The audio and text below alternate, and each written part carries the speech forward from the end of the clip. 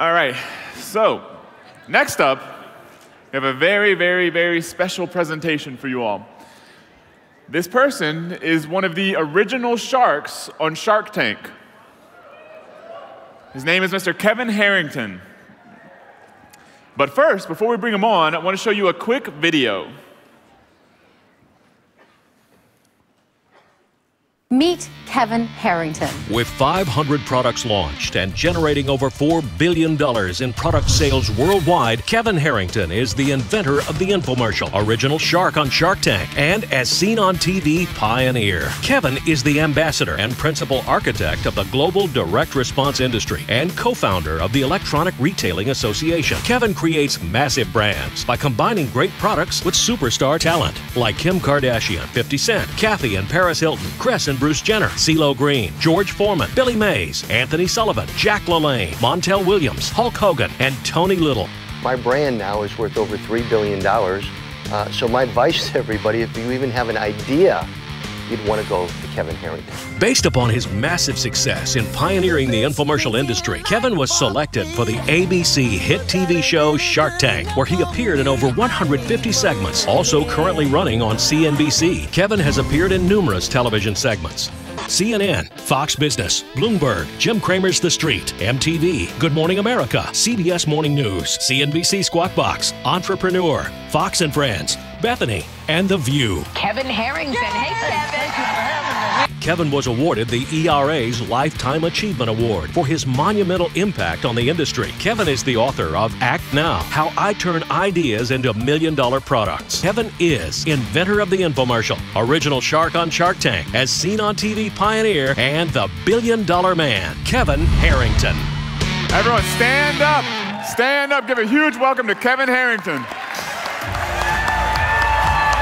How you doing, Jason? Doing great. All right. Thanks, Matt. All right, thank you. Appreciate it. Hey, all right. Wow. Thank you, thank you, thank you. Take a seat. All right. Well, you've been in Vegas a couple days. I did find one machine that pays out every time. It's the ATM. Okay. Unfortunately, right? So it's such a pleasure to be here, and I'm so excited to be involved. Today is my first day. I'm making the announcement. I'm involved now with Amazing.com, and I want to thank Matt and Jason for being part of my life now. Thank you guys very much. Let's give them a round of applause. So when I first heard about Amazing, it reminded me of, I had a company called Quantum back in the early 80s, and I'm going to talk about quantum, which means fast growth. And that's what quantum entrepreneurship means, is fast growth. How many entrepreneurs do we have in the room? Okay, everybody, right? Yes. So we're going to talk about fast growth. And speaking of fast growth, Amazing.com, in just a couple of years, has now built to about 300,000 members, and that is amazing for sure. So yeah, let's give a round of applause for that one too. You guys, that's why I want to be here. I like connecting, because on Shark Tank, I only got to we would shoot 8 pitches in a day. And you know, speaking of Shark Tank, I got to throw the picture of my buddy. How many know Mr. O'Leary, Kevin O'Leary, right? Well, you know why he calls himself Mr. Wonderful? Because nobody else will.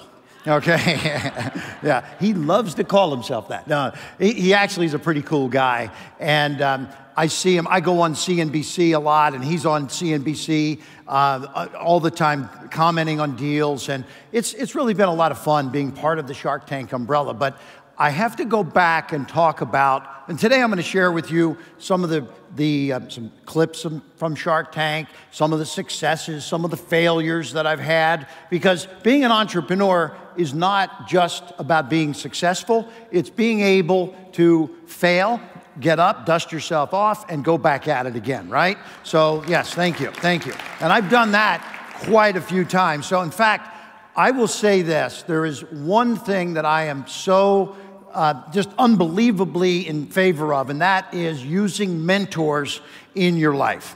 I have used mentors for over 40 years. I started, fortunately, with my father as my mentor. My father was an entrepreneur. He had restaurants, and I started when I was 11 years old. In fact, just to give you a little, I'll show you some of the books that my father would use when I was a child.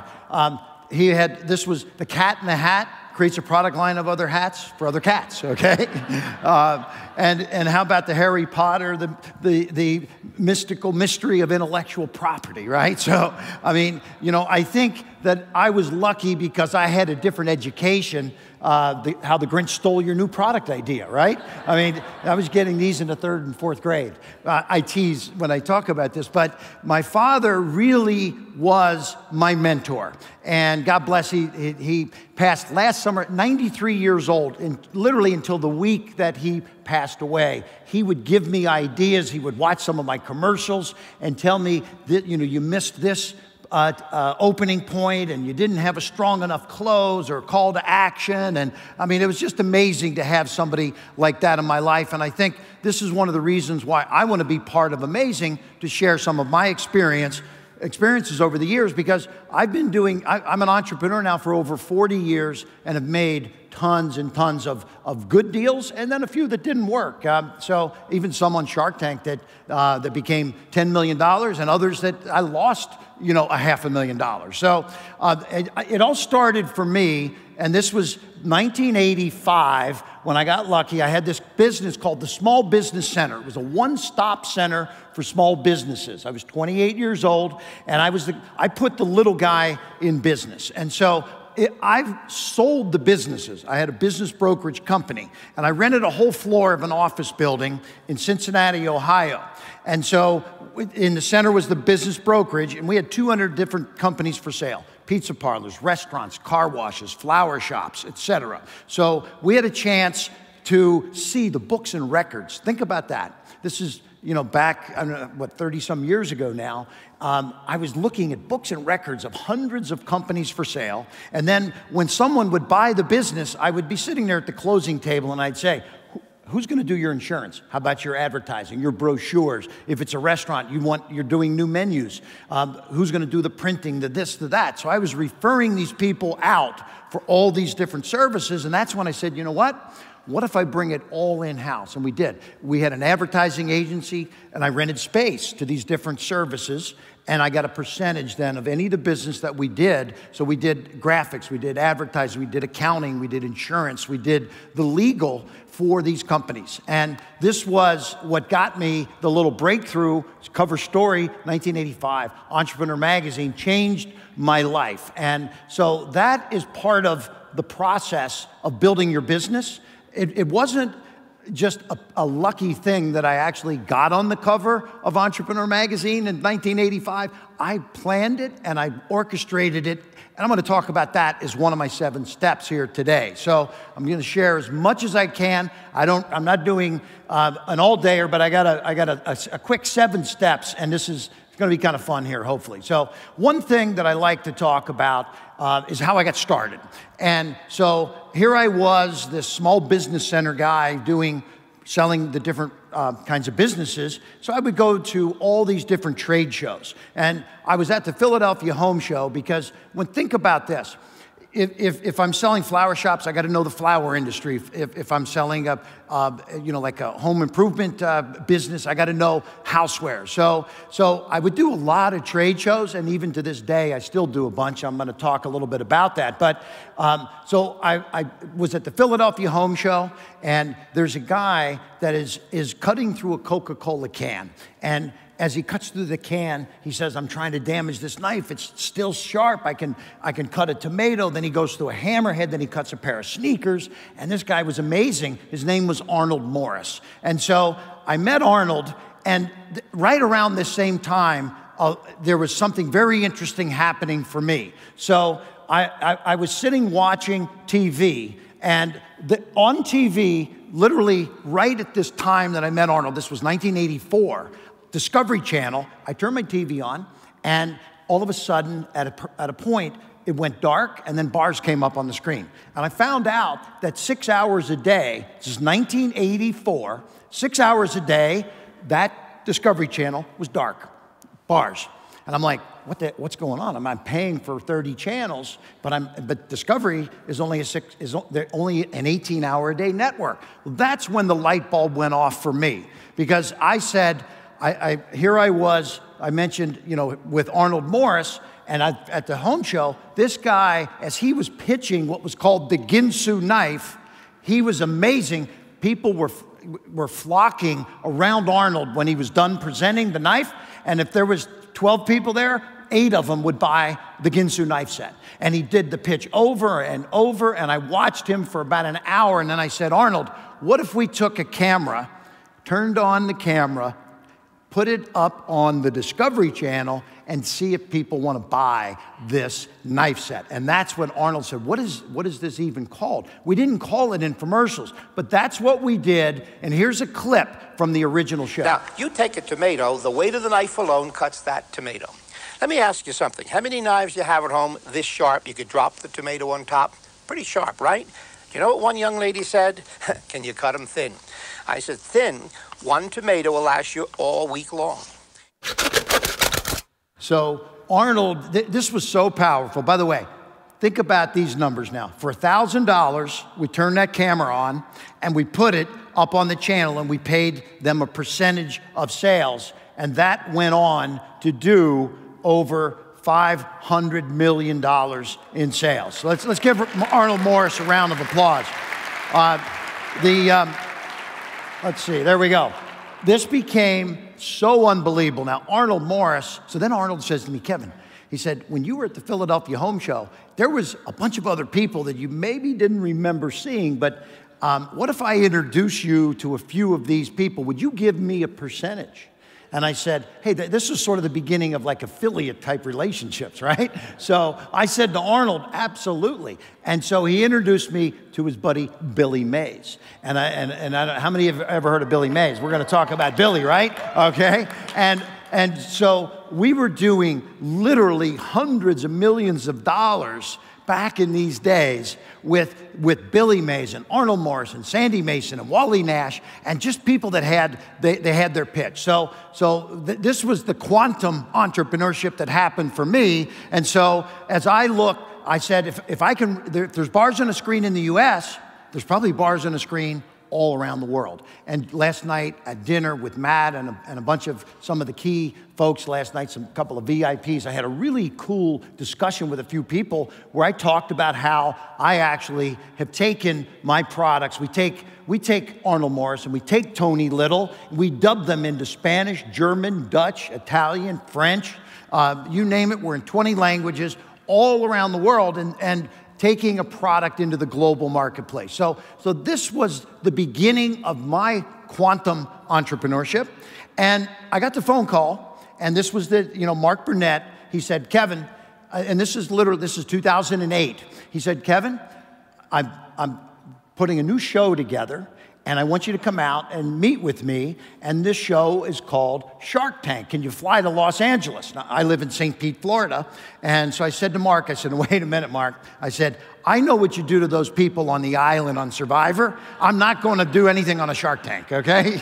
No, you're going to throw me into, I thought it was going to be some kind of fishing show or something, right? I'm like, no. He says, no, it's a business show, Kevin. I'm like, okay, well, let me hear about that. He said, well, there's going to be 5 sharks at the front of the room. You're going to get pitched, and you get 3 minutes to decide whether or not you want to do that deal. And I said, wow, I do that every day. And so I said, I think I would like that. So I said to Mark, I said, why did you call me, and why, here's the other sharks, why did you call Barbara, and why did you call Damon? He says, you guys are entrepreneurs that have grown very fast and furious. And I said, are you talking about in a quantum type fashion? And that's what made me think that, yes, I have to take what I've done, because Mark Burnett said, Kevin, this quantum growth is something that very few people are able to handle.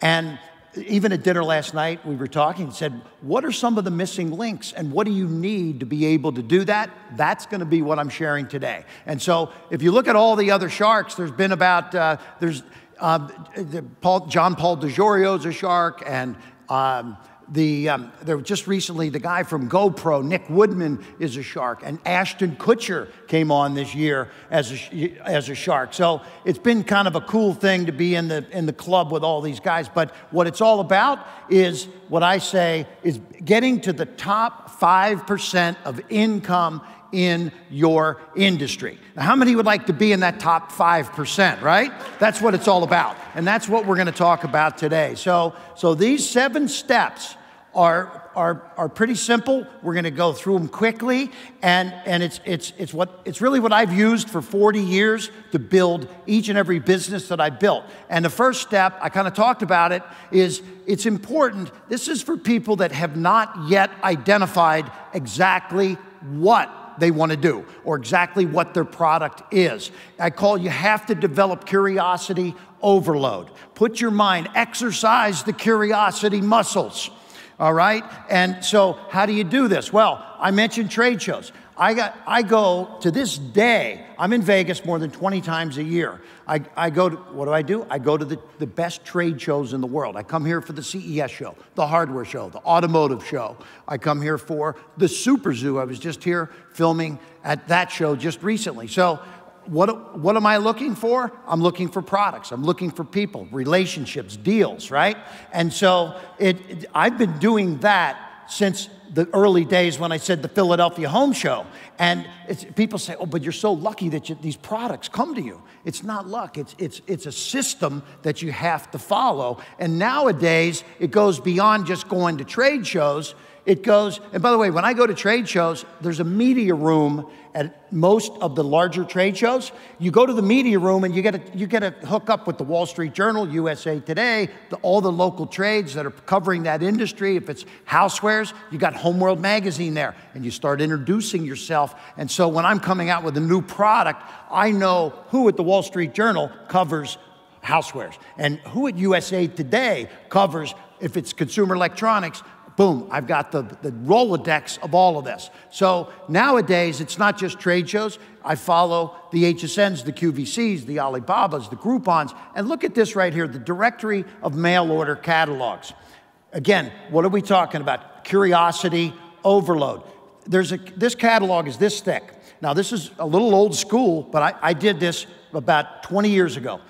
There's 1,500 catalog companies listed in that directory. I mailed to every single one of them and said, please send me your catalog. I'm an avid catalog buyer. And I got a stack of catalogs from that point forward to this day. I still get more than 1,000 catalogs delivered to my house. And so, and I broke them into sections: housewares, hardware, fishing, golf, hair and beauty, etc. So now, any industry that I want to see what's going on, let's talk about hardware. I take the 75 hardware catalogs and I can go through and I can see, I'll tell you what I look for. First thing I look for is I want to see a product that's in more than just one of those catalogs. Why? Because it gets into one, it has success, then it goes into another. They use the success to get to the third, to the fourth, to the fifth. Now you're starting to see the trends, the hot products, what's moving, what's selling. You see a product that started on page 32, it moves to page 8, moves to the front cover or inside the front cover. That's a hot product. I call them up and I say, hey, you're having great success in catalogs. How about QVC or HSN? Have you ever thought about infomercials or electronic retailing or global distribution? And I partner with product owners every single day by following the trends and what's happening. And by the way, when you're looking in these catalogs like this, you're getting the price points, the color combinations, what the retail packaging looks like, and what's new and great in that particular industry. So I'm going to give you a couple quick examples of people that I met through curiosity overload because I was doing the trade shows and following the products, and I ran into this guy, Tony Little, who, by the way, he doesn't fit in that Speedo anymore, okay? Tony, he's a good friend of mine. He's actually, we're 1 month apart in age, so he's in amazing shape, but you know, he's about 30 pounds heavier today than he was back then. But Tony's a bodybuilder, right? And Tony had a technique that he called target training. And so I said, Tony, how does that work? He said, well, I'm a personal trainer, I'm a bodybuilder, and I teach other bodybuilders how to get targeted parts of their body firmer or get rid of flab. He said, I can get, if they have one muscle here, they want a second one there. I can target that body part with an exercise on how to get that. I can get rid of the love handles. I can tighten up the glutes. And I said, so how do you make money? I make money by the hour. I go to Gold's Gym at 5 in the morning and I start with so-and-so, and then I go to someone's house and $75 a session. And that's when I said, Tony, I said, no, this is what you got to do. You're going to come in my studio, we're going to shoot 6 one-hour DVDs, and we're going to call it Target Training, but it's not going to be just for bodybuilders, it's for the mass market. And that's what we did. And this was Tony Little's first infomercial, the Target Training DVD set. 1990, when this launched, did over 300 million in sales. Let's give Tony Little a round of applause on that one, okay? Yes. So, like, from 0 to 300 million. Then Tony said, well, I got this ab isolator, and I'm going to show you a little bit more, some of the other things we did with Tony later, but this was an amazing transformation for Tony. And so I said to myself, wow, I got to go to more trade shows, because I get a knock on my back. Hey, are you that guy that's doing those infomercials? And I met Jack LaLanne, and I said, Jack, how do you stay? He was in his 70s when I met him, and this was back in the early 90s. I said, how do you stay in such amazing shape? And he said, well, I work out every day. I said, that's too easy. Let's zero in. And I'm talking about, and I forgot to mention that point, unpacking your valuable IP, your intellectual property. That's the point we did with Tony. Taking Target Training, unpacking that and taking it to the masses, right? So with Jack LaLanne, it was the same thing. Jack, what else do you do? He says, Kevin, I have fresh carrot juice every morning. And that was when the light bulb went off. I said, this is what we're going to do, Jack. We're going to monetize and productize you. We're going to put you on TV, and what are we going to sell? The Jack LaLanne juicer. And that's what we did. So the Jack LaLanne juicer was unpacking something that he did every single day, was just drinking fresh carrot juice. And there's one more example, and maybe I'll give 2 more. But everybody remembers our buddy George Foreman, right? He loves cheeseburgers, and he did something very simple. He took a slanted grill because he wanted to have less fat and grease on his cheeseburgers, but he wanted to eat cheeseburgers every day. And he called it the Lean Mean Grilling Machine, right? I mean, how many own a George Foreman grill or have seen that one, right? Okay, so these are simple things, productizing, but this was part of my curiosity overload outreach. And I was at a golf show, and Davis Love is sitting there. He's got a golf club that he's swinging, and I don't have to show you all these products, but it was called the Medicus Golf Club with a hinge. And he said, this is a product that I'm launching, and we launched the Medicus Golf Club in 1991. So it was all about finding something. And by the way, I mean, it doesn't have to be something revolutionary. How about a blanket with arms, okay? The Snuggie. I mean, do you know this? It sold over 24 million pieces, the Snuggie. Let's give a round of applause to the Snuggie, okay? I mean, like, unbelievable. And by the way, this product was manufactured for about $2.75, sold for $19.95. The profit margins, it was just an unbelievable success. So this is step number 1. Exercising that curiosity overload. Putting yourself, you've got to get into opportunities. And by the way, everybody is here because you're exercising your curiosity overload. You want to know, who are the speakers? What kind of information can I learn? Who can I be networking with here? That's what I'm here for. I'm looking for deals. I'm looking for products. And so this is a curiosity overload moment for me, as it is for everybody here today too. So thank you guys for being here, because without you, yeah, absolutely, thank you. Without you, none of this happens. So step number 2 is create a powerful blueprint for fast business growth. Now, I could spend a long time talking about all the things that we do, creating an executive summary, a competitive analysis, a marketing and sales plan, talk about management team and all of that, but today's not the day for me to do that, but I just want to stress that so many people, right now I have a friend of mine that's launching a business, and he's already invested $300,000 into this company that he's launching, and he called me for help, and I said, his name is Sam, I said, hey Sam, can you send me, you want me to help, I'll help you, I'll mentor you, you're my buddy, can you send me your business plan? And he said, oh, I don't have one. And I was like, well, you've invested $300,000, and what's your exit strategy, and what's the competitive analysis, and I want to see an executive summary, because what Sam was looking for was for me to help him raise some capital. And I said, Sam, we've got to start, we've got to jump back, and we've got to do some basic things, and it's called putting this powerful blueprint together. So I don't care how small your business is, you need to document it, put it down, and have all this available so that you can go, as you build your business, you're tracking it to metrics that you've established on the front end.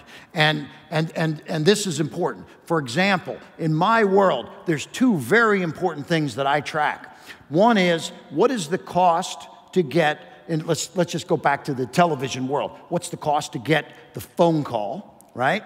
And then ultimately from the cost of the call to the cost then of the order. And then the other side of it is, what's the average order revenue stream or average order value that I get from that customer? So I'm pushing down my cost per call, and I'm pushing up my average revenue stream per customer, and as those two are moving in the right direction, this is where we go from losing money to breaking even to making money, and it all starts with this blueprint. So again, I could do a whole day on this, but we're just going to mention these are the things that you need. Number 3 is raising capital, and I can't say enough about this step, that you don't necessarily have to have it before you do some testing. I know a lot of people like to get something tested, and now they've got something that they think works and can roll out. But at dinner last night, somebody asked me, hey, you've built companies that have grown to, I've had more than a dozen companies that grew to over 100 million. And I had my original quantum company grew to 500 million in annual sales. How do you break through the point, the ceiling of a $10 million business to go to 20, to go to 50, to go to 100, to go to 300? I mean, with the $500 million a year company, I started from zero. We did 55 million, we did 85 million, we did 150 million, we did 300 million, and then we did 500 million over about a 4 to 5 year period. So how does that happen? How do you break through?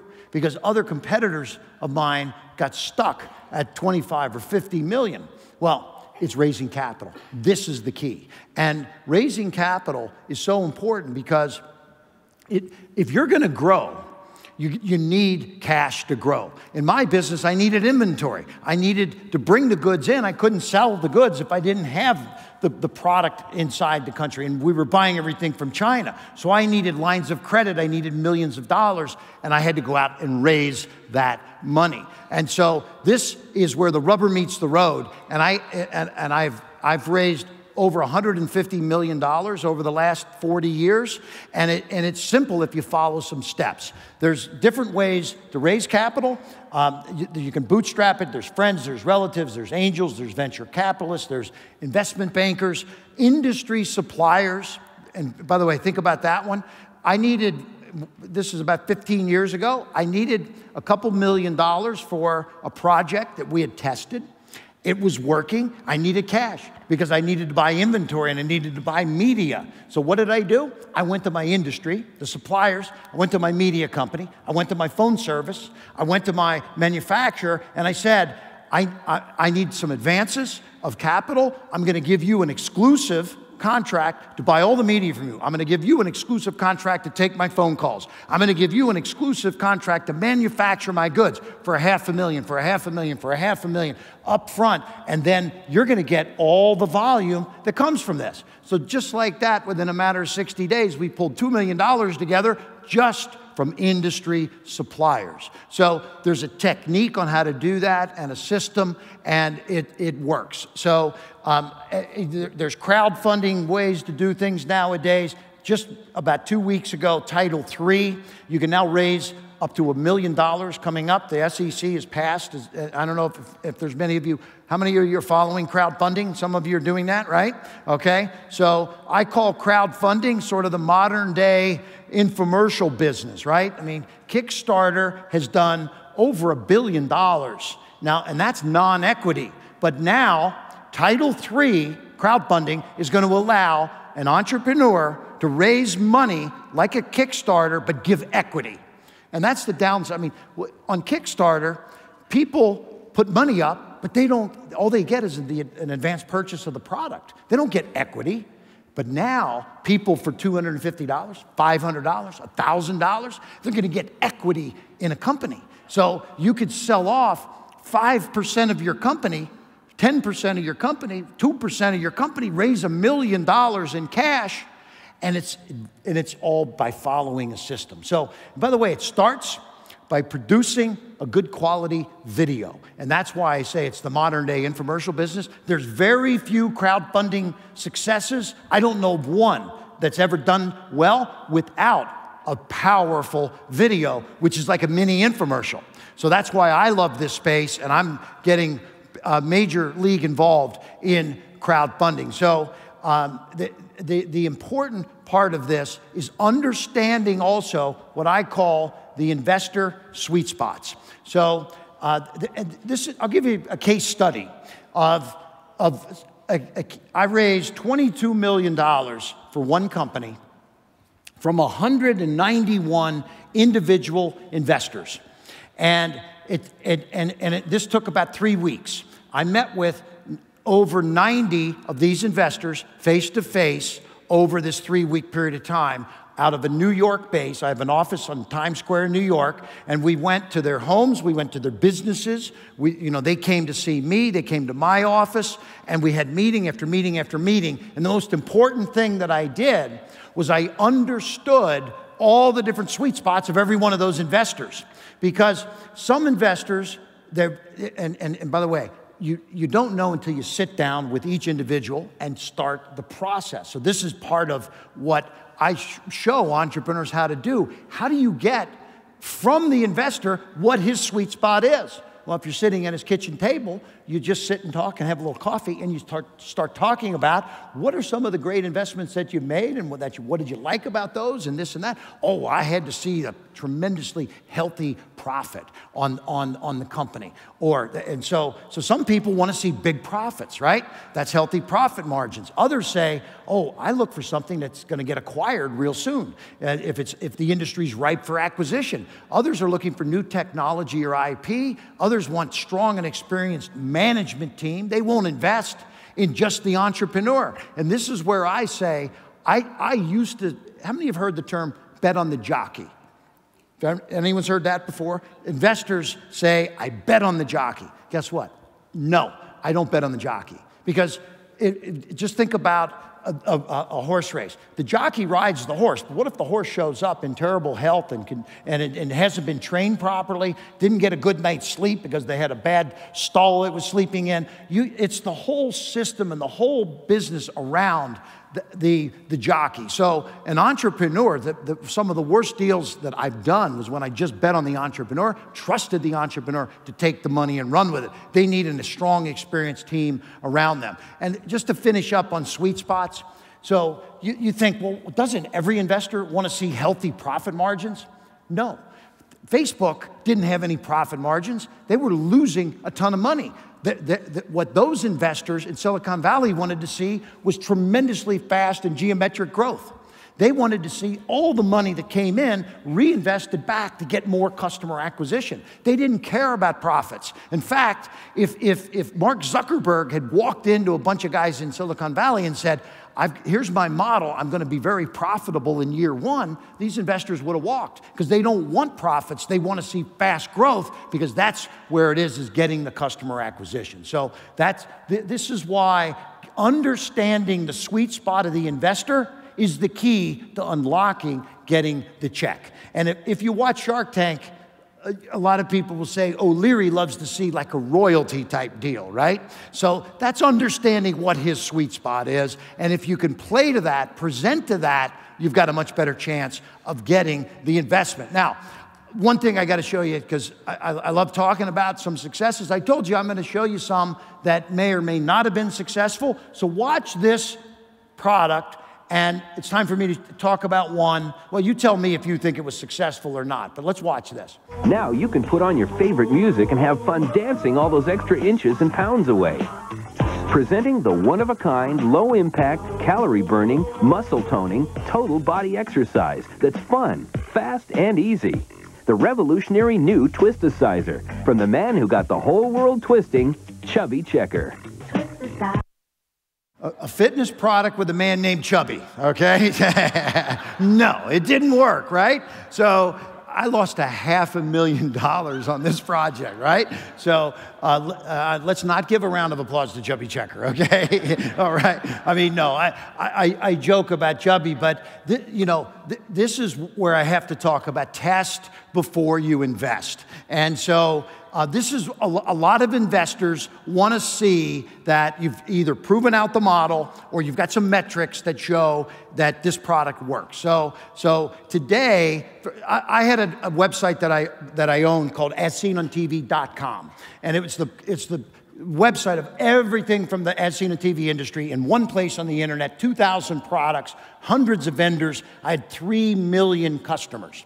And so what we did before we would launch, now Chubby Checker I did in 1991, but today, if I do a product, I can send it out to as many as 3 million customers to find out what they think about it before it's my own focus group, right? So this is why my business has become much more sophisticated. The internet has allowed me to do this, and I partner with people that have lists if I need to, but I have my own that can tell me on certain kinds of products. I mean, for example, the Snuggie, when that went out to that list, who would know whether a blanket with arms was going to be a big hit or not? But people loved it. And so you find things out when you test, and that is one of the magical things that's part of my whole process, as part of my steps, is understanding the nature of the investment and testing before you invest. So that was step number 3. Step number 4. Very powerful. I started the day talking about mentors, my father. I met a whole group of amazing mentors before I came out. In the other room, we all took pictures and found from Ireland and from Australia and from all around the world. Mentors are unbelievable. And I say you do not launch a business without building a dream team. And the dream team is important because I'll give you an example of a business I have right now. It's a beauty business. I'm not a beauty expert. I do gadgets, I do fitness, I do kitchen products and hard goods, juicers and Chinese woks and mixers and gazelles and all that kind of stuff, right? So I'm doing a beauty project, and who did I get to join my team? Well, the gentleman's name was Jim Morrison, who ran L'Oreal Beauty for 10 years. President of L'Oreal, $5 billion in sales, 5,000 employees. He had semi-retired. I brought him out of retirement and brought him into my dream team. And by the way, I said, you'd think, oh, what did that guy cost? $1 million? He was making $1 million a year. No, 0. I gave him money was going to come as we raised money, and you're going to get a piece of equity if we build this business. So building the dream team, operational people, management people, people with a track record. By the way, how about somebody that has an exit strategy, someone that's had an exit before in a previous business? So you're sitting there raising capital. You need $5 million to raise capital, and on your team is a guy that's had 3 exits already in companies that he's built and sold. Wow, that goes a long way, because now you're focusing on the investor to this industry that's ripe for acquisition and is going to be giving a payback on the investment. So this is so powerful, so important. I believe that the dream team can be the difference between success and failure. And I'll just give you, I'm not going to say which project it was, but one of my Shark Tank investments, I got all excited about the jockey, and I gave this person $500,000. And I was like, wow, this person is just going to take this and build it. They're going to get in all the stores and all of this. Well, I didn't surround the person with the right kind of management. Shame on me who talks about needing mentors and people to do this. There was no proper finance and operational or digital marketing experts on her team. So in 6 months, we ran through $500,000, closed the doors down, and walked from that deal. So this is why I'm saying I don't invest in a business unless there's a good dream team. And so from your own standpoint, it's great to build it, and it doesn't have to cost you a ton of money because you can bring people in. I mean, like I mentioned, you take somebody that they have a deferred compensation program that their comp starts as you start raising money. So now they're incentivized to help you get the capital in the door also.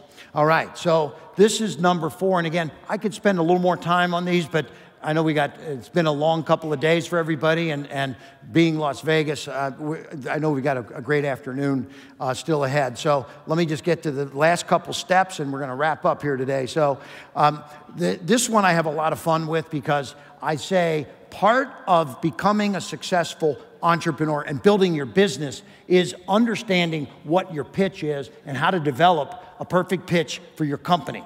Now, this can also apply to your product. You need a great pitch for your product. And I say that you tease, you please, and you seize. And when you tease, you open the pitch with some kind of an attention-getting problem. And I can go back and talk about 500 infomercials that I've done. Every single one of them starts with something that's a very hardcore attention getter. With Arnold Morris, it was cutting through the Coca-Cola can, get your attention. With Billy Mays selling cleaning products, if he's going to sell OxyClean, what does he do? He's got a meatball sandwich, and within 6 seconds, something's spilling all over his shirt. And so you're getting the attention, an attention-getting problem. Then you please with the benefits and all of the solutions to those problems, and then you seize by creating an irresistible offer. And so I'm going to say that, unfortunately, Shark Tank did not have enough. Shark Tank had 45,000 submissions last year, only 165 that actually made it on air because they didn't have a perfect pitch. And raising capital, you need a perfect pitch. Selling your product, you need a perfect pitch. So I love to ask this question. I'm going to show you a couple clips. Does crying make a good or a bad pitch? Well, let me give you the answer. So this woman came on Shark Tank, and right away, as she comes out, she's telling her story, and we're all sitting there, and we have IFBs in our ear. We're listening to the producers, Mark Burnett and Clay Newbill they're upstairs, and they're talking to us occasionally. And so as the woman comes out, she starts to talk. She's talking about her family and a personal situation, and you could see she was going to start to cry. And just then, Clay says in all of our ears, "O'Leary, don't say a word," okay? Okay, because O'Leary was ready to jump down her throat, right? So, because why? He wanted to hear the emotion, and that's part of the perfect pitch. This is where it all starts, guys and girls. It's the emotion, your feeling of how powerful this business can be. And so, yes, having the emotion, I talk about the steps to a perfect pitch: tease, please, and seize. This one I'm going to assume that you have, and that's that you have the passion for your product or your business. And from what I've seen here the last couple of days, the passion is on a scale of 1 to 10, exceeding a 10 level here from this crowd. So, all right, okay, yeah. So, Very, very exciting. So let me just show you. I talk about the teas real quick. Here's another one that I did that's just, this was a very crazy product. This guy comes in my office, he sets this machine down on my desk, and he says, watch this. And then this is what I watched.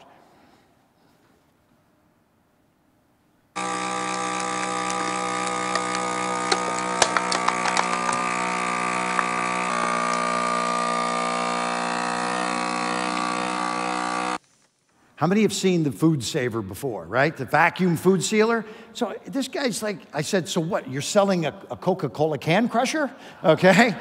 He's like, no, this is amazing because you can buy in bulk. The reason it's called food saver is because you buy in bulk and then you get a chance, you buy 4 pounds of cheese and you break it into 4 1-pounds and you buy it at 60% off because you're buying in bulk. And then you can also put your leftovers in there. But the reason, I said, well, what's the Coca-Cola can crusher? This is to show the power of the unit. It's so powerful. This is like a commercial quality vacuum food sealer. You can buy bacon and re-shrink wrap it and cheese, et cetera, et cetera. I call it the $1 billion sound because that's what we actually did. We did $1 billion with the food saver. And it all started because this guy came to my office and put it on my desk and said, listen and watch this. That's called the tease. But then we did a lot of pleasing, and then we also had the irresistible offer. So I'm just going to talk about a couple of quick ones here. This guy in some perfect pitches, and I'm going to show you one from Shark Tank that you get a kick out of. Lazo Freeman, he was a personal trainer, and he says, what's your perfect pitch, Lazo? I get a kick from motivating individuals to be the best they can be. And I said, Lazo, that sucks, okay? That's not, I mean, anyone can say that. So what we changed it to is I only do exclusive radical 12-week body transformations with business leaders, celebrities, and public figures who achieve amazing things at work and ordinary things naked, okay? Okay, so now, by the way, before he couldn't get new customers, now he's like a rock star personal trainer because people, they can't get to him. He's got 6 or 8 personal trainers working for him that you have to go to one of them first before you get to him. And he deals with celebrities and rock stars himself. So this is the kind of changing of these pitches that when, you know, because anymore today, I get calls every single week from people, hey, Kevin, I'm going on Shark Tank. Can you give me some advice? And so, yes, I have a whole series of things that how to create a perfect pitch, how to get yourself on a Shark Tank. And by the way, it's also how to get on some of the talk shows, and that's going to be one of the last things we talk about. So let me just real quick, I mentioned Billy Mays. I got to tell you, here's the very first infomercial Billy ever did, and just look here's Billy Mays. How bad Thanks this was. for inviting me. I'd like to introduce to you the Washmatic International. It's the only washing system in the world that works direct from a bucket. Okay, who cares? Like, that was a major bomb. I'm like, so Arnold Morris says to me, I'm going to introduce you to Billy Mays. He says, Arnold says he's the greatest knife salesman himself, but he says Billy is the greatest salesman in the world. And I'm like, this is Billy Mays? I spent money to do that, right? So, but guess what? We don't give up easy. I said to Billy, I think he'd been out too late the night before. He didn't know what he was doing. And this was the first time he ever shot an infomercial. So let me tell you, that was his first. Let me show you his last before Billy passed. And because this will show you, see if there's any difference. Here to tell you more are Billy Mays and Anthony Sullivan. Hi, I'm Billy Mays. And I'm Anthony Sullivan. The dual saw is no ordinary saw. It uses counter-rotating technology to cut through all types of material with unmatched safety, speed, and precision. It's a process that took 8 years and cost millions of dollars to develop. Until now, this technology has only been available for industrial purposes. Let's give Billy a round of applause for that change. Wow. God bless him. Billy passed away a few years ago. He was the greatest pitchman on TV that the TV industry had ever seen. And that show, I don't know if you've seen it, it's called the Dual Saw 2 Counter-Rotating Blades, $150 million in sales that product did. So, Billy delivered a perfect punch. So that was a perfect pitch. And I'm going to show you one actually from Shark Tank, but I want to just say, first of all, testimonials are very important, and a lot of folks don't realize there are 5 different types of testimonials. And I'm giving you guys a lot of content here today because I really want you to try to take away as much as possible. Most people think that, hey, I got a testimonial, it's a user, the consumer of my product. No, there's a professional testimonial, which is a doctor or a lawyer. There's a celebrity testimonial, which takes it up even a notch. And how about editorial testimonials? That would be a newspaper, a trade journal. If you're in the houseware industry, I want Homeworld Magazine to be writing about this product. How about the Wall Street Journal, the New York Times? You know, we go through after all of the kind of press that we can get because when we put something on a shopping channel, a QVC, an HSN, we have consumer testimonials, we have doctors, we have celebrities, we have editorial, and then we use clinical testimonials, which are proven studies that clinically prove that the product's claims are accurate. And this is like an FTC type of a thing in many cases. So especially when it comes to beauty or ingestibles. So I highly recommend, I mean, it's just something as simple. We did a fishing lure. It was called the Flying Lure.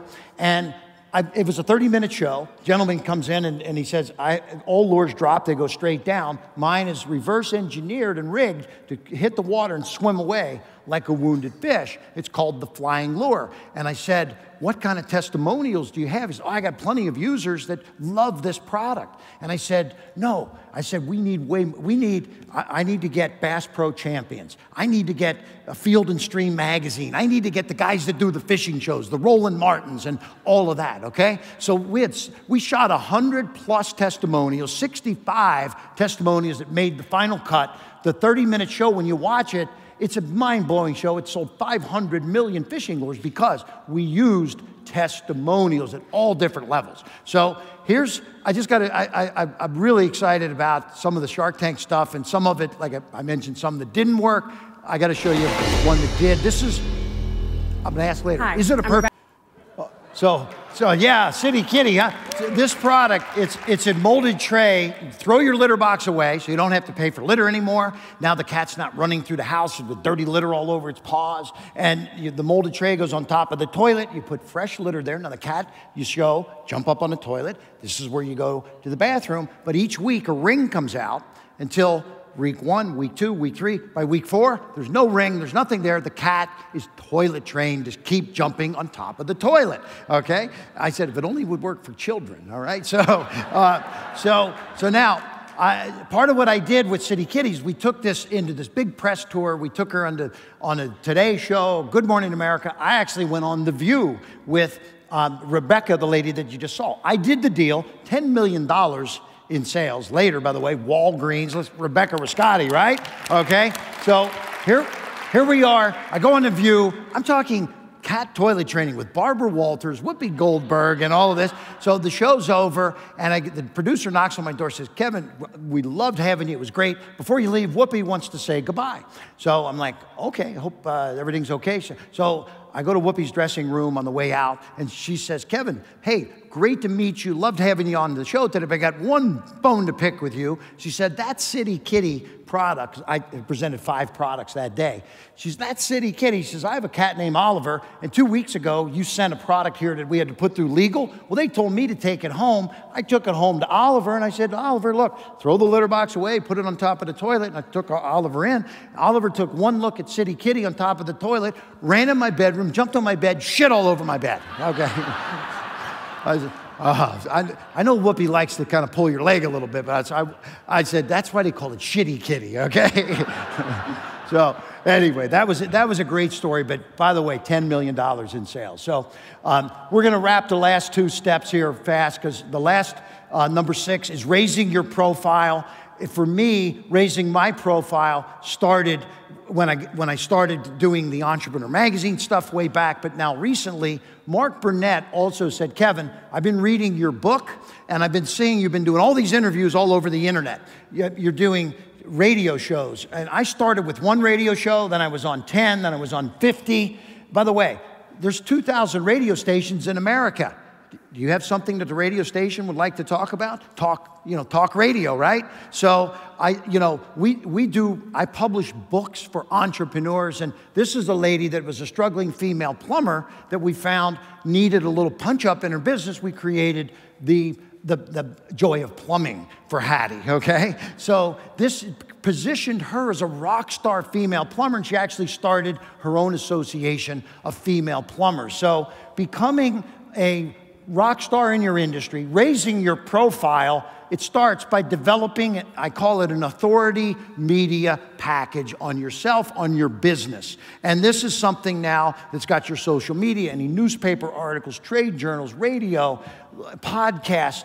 I do all of these things, and these are the things that you need to be doing on a daily basis. Have you raised any money for charity? Get a letter from the charity on how great you are in terms of your ability to help them raise capital for their charity. And so it all starts with a press release and a system. And this is step number 6. So, I mean, I even have now, I publish my own magazine. It's a digital magazine. It's called Sharkpreneur. And if anybody wants a free copy, it's on my website. You can check it out. It's called Sharkpreneur, but it's a monthly digital magazine, and I'm the publisher. I get to interview people. And by the way, just think about this. You've got a digital magazine. You're a publisher, and I know there's a financial guy.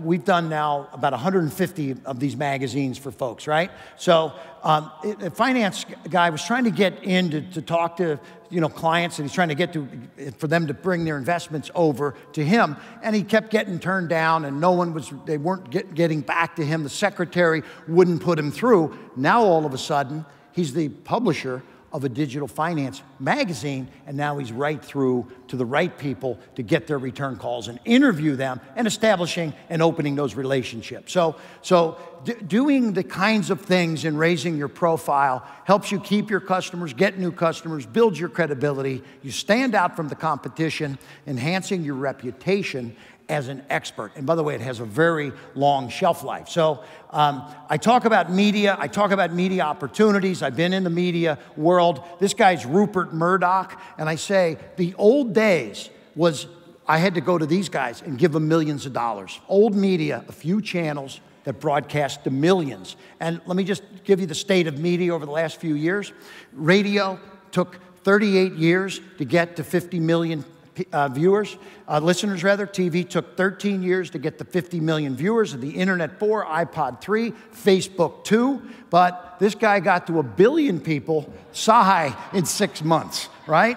And he actually broke Google's, it was viewed so many times he bursted through the counter, and they had to reset the counter on Google. Over 2 billion views. He broke YouTube's code. So he did this utilizing new media, millions of channels broadcasting to a few people, much like, has anyone heard of Michelle Phan?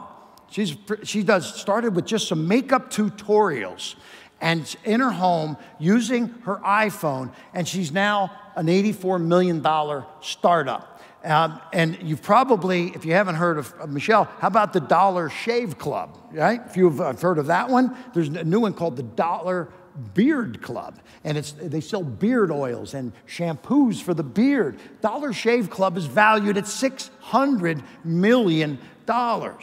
Unbelievable. Michael Dubin, the guy that started the company, spent $4,500 shooting a video, like on his iPhone kind of a video, and with the whole concept that small is the new big, you got a production studio right here in your pocket, Periscope and Meerkat and Hangwith and some of these companies that give you the ability to broadcast out your messaging to people and get followers. And when I talk about video, it's the last line, online video accounts for 50% of all mobile traffic. And there's 89 million people watching 1.2 billion videos a day. This is the future. And I'm going to tell you that if you're not using video, you got to start very quickly, and there's ways to do it that doesn't have to cost a lot of money. So the last step here for the day, and I'm trying to pack as much in for you as I can in a short window. I love getting together with a group as powerful as this group is here. So I'm just going to say, on the last most powerful thing that I think you can do is create amazing, and how about that, partnerships, right? And it all starts right here in a group like this, and I create partnerships. I am not an inventor. I don't invent the products that I've got, that I've marketed. I license them. I partner. I partner with companies like Guthy-Renker that are my competitors. They do beauty and I do gadgets, and we partner with projects together. And I'll give you another example of a really cool one I'm doing right now, and there's a final thought that I'm going to leave everybody with today, and that's about mobile, because TV is dropping viewership. It's no secret. All the media companies, it's called the disconnect. Millennials are ditching their TV sets at record rates. So I'm getting into mobile now. I'm launching mobile apps. I'm launching mobile partnerships. And so I said to myself, I want to launch a mobile app. And what would be the best way to get distribution? How about partnering with the company that has 50+ million phones and subscribers, Sprint? And that's what I did. I launched a company called StarShop, and StarShop is celebrity products, but it's on a mobile app that Sprint puts on 850 million Androids every single month, because by contract, they have to pre-install it on every Android now going forward. We're on 6 million phones right now.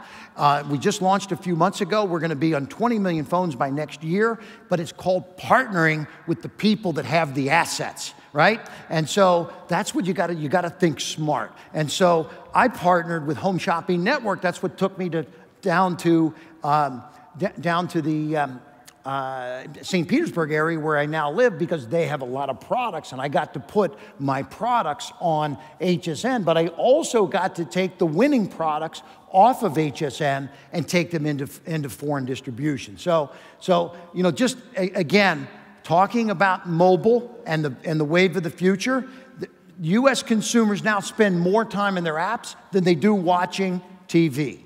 And look at the last few years, from 13 to 14 to 15, the daily amount of time on mobile apps and TV.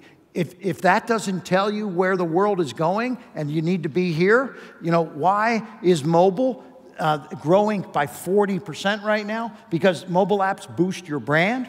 They stand out from the competition, increases customer engagement. By the way, an email gets read by 20-some% of the people 6 hours later on average. Mobile apps and push notifications get read within 10 minutes 94% of the time. So this is how you increase the customer engagement, and I don't care what industry you're in, 95% are read within 14 minutes, excuse me. So, and this is how they're being used in restaurants, in schools, in teams, in politics, trade shows, retail, direct sales. It's unbelievable. So the mobile future is so powerful, and the ability to connect with your customer instantly, because everybody, I mean, even myself, I am never more than a couple of feet away from this mobile phone. Even when I sleep, it's right there by my bedstand. So this is where you need to communicate with the people. And so now I've partnered with a company that we can turn any website within about 3 minutes into a mobile app. So I put this slide in. If you have a website, great, because now you have a mobile app, because it just goes through a software and changes it instantly to a mobile app, and now you can put it up on iTunes and or the Android store. So yes, this is the wave of the future, the mobile business. And I just want to, you know, from whether it's mobile commerce or whatever area of this you're in, I mean, Amazon is huge, and the sales of HSN and QVC and the people that I do a lot of business with, the mobile side is now approaching 40% of their sales. So it's so powerful, and I just want to say that please focus on mobile. And so my 7 steps, we've had a great time together. I want to just kind of close up on a couple last thoughts, because I mentioned earlier, I've done over 500 infomercials. About 130 of those actually made money, which means a bunch of them didn't. And so more failed than succeeded. And so I say success is actually being able, and Sir Winston Churchill is the one that came up with this quote, but success is being able to go from failure to failure without the loss of enthusiasm. And so, you know, it's hard for me to say, you know, that you get encouraged by failure, but what I do is I like to fail fast, and then I like to fail cheap, because the cheaper I can fail, the less money I lose, right? So, you know, and so, I mean, I've talked about investors, and, you know, one of the funny things is over the years, I have tried to do business with banks, and very seldom, I'll never forget the very first time I went in and talked to a bank, and I tried to get money. The bank, I said, I need a line of credit. So one of my advisors said, go get a line of credit for $1 million. So I went to the bank, filled out all the forms, and they called me back about 2 days later and said, hey, we've got that line of credit approved for $1 million. And I'm like, wow, that was amazing. That quick? He said, yeah, there's just one issue. What are you going to put up to secure the $1 million? Do you have a CD in the bank, or do you have real estate, or do you have cash to secure that line of credit, okay? And so I'm like, oh no, now I get it. No, they're not giving me a dime of credit. There's, you know, the banks are impossible to deal with, and as entrepreneurs, forget about it. With the big meltdown with real estate, they're even tougher anymore today to deal with. So this is when sometimes I feel like this, when Tony Little hit bottom. I'm like, this is how I feel sometimes after, you know, a rough couple of months in the business. Tony he actually called me and he said, Kevin, he said, I think I'm going to quit the business. I just, you know, I don't have the passion anymore, and I'm not excited about it. There was all kinds of stuff happening in trying to build the business back then, with getting financing and getting investors that Tony wasn't up to school on. And so, make a long story short, I said to Tony, you know what? This is why you need mentors. And Tony's been my mentor, and I've been a mentor to Tony. I said, no, Tony, I said, you can't quit now. He had just finished, we just did the ab isolator infomercial about 2 years prior, and he's like, he's done, he's finished, and look at him, he looks like, you know, like a burned out guy, you know? He'd gained weight, and he lost his enthusiasm, and I said, Tony, let's go down to that fitness show down in Atlanta and check out to see if we can find some new stuff. And this is an amazing fact. Of all the things that we've done with Tony, this one, after he had decided he was quitting, became his most successful. Working my buttocks. If I lean forward, I'm working my chest. I'm working my triceps. I'm working the back of my calves. And I'm working my heart, and I'm working my lungs. So that was $1 billion product. And this is why I say that whenever I get down in the dumps, and I'm going to offer this to everybody here today, that if there's a way we can connect with you, I get down. When I have if I have 2, 3, 4, 5 failures in a row, yeah, I say, don't lose your enthusiasm, but sometimes it's tough. So I'll call Tony Little up, and I'll say, hey, Tony, I've got this new thing. I need some help. What do you think about this one? And this is generally what Tony says to me. You can do it. Okay. Hey, Tony Little, you can do it, buddy. Yeah. So that's his motto, and that's between that and the last book I'm going to tell you to read is my closing thought. Certainly, you guys are here because you believe you can do it. You've got the passion, and I hope the 7 steps that I've created are helpful for you to help take your business to the next step. But there's one last book you got to go buy, because this one is much like my father had some early ones for me in the early days. I said, this is one. Please go find it right away. Here we go. Men are from Mars, women are from Venus, and bank loan officers are from Uranus, okay? All right? So that's my closing thought, guys. Thank you for having me today. It's been a lot of fun being here. Thank you. Thank you. Hi. All right, brother. Thank you. All right. Thanks, man. Great job, man. Thank you. Thank you. Thank you very much.